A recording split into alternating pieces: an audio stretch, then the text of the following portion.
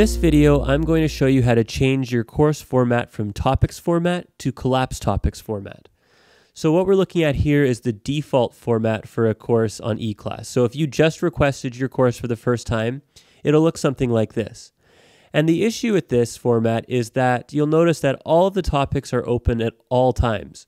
So once you get to week 10 or week 11, if students come to your page looking for the content that you've uploaded for those weeks, they have to scroll through all of the previous week's content before they find what they're looking for.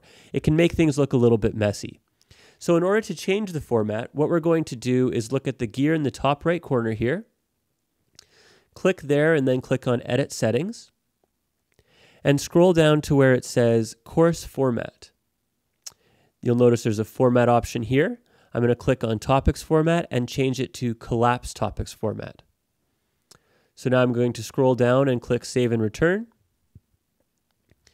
And now you'll notice that all of my topics have been collapsed. So if I'm a student and I'm looking for content relevant to week 12, I can quickly scroll down, click on week 12, and see only that material that I was looking for.